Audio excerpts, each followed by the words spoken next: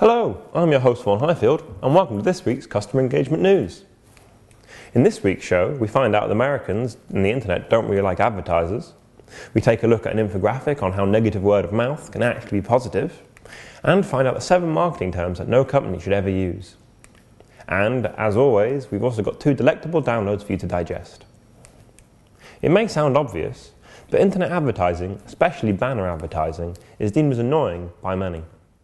But thanks to a recent survey by Pew, the scale of dislike has finally been realised.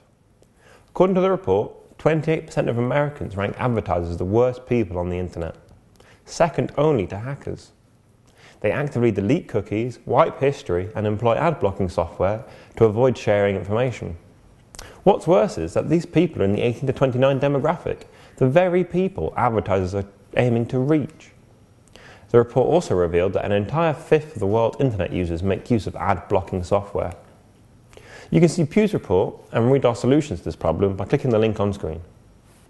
Negative word of mouth has always been seen as a very bad thing to have roaming about in the wild. But this infographic from Loyalty One shows you the positive power of negative word of mouth. The infographic takes you to the 5 stages needed to turn around negative commentary: test, treat, support, respond, and go public. You can take a closer look at the infographic and read a guest post by Loyalty One by clicking the link on screen. Finally, rounding up the show this week are the 7 marketing terms that no company should ever use.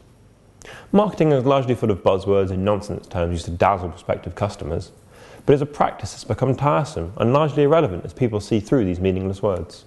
So, we've compiled a list of the 7 most annoying marketing words and terms and broken them down into reasons for why they should never be used. To see the full list and to pass comment and judgment, click the link on screen. And now, on to this week's downloads. First up, we take a look onto the benefits that really matter to loyalty card holders, and we've also got a white paper from Tibco Loyalty Lab on the 8 essential steps for championing your investment in loyalty marketing. Don't forget, you can also get the latest news and features in our daily newsletter. We hope you enjoyed this week's customer engagement news, and we'll see you again next week.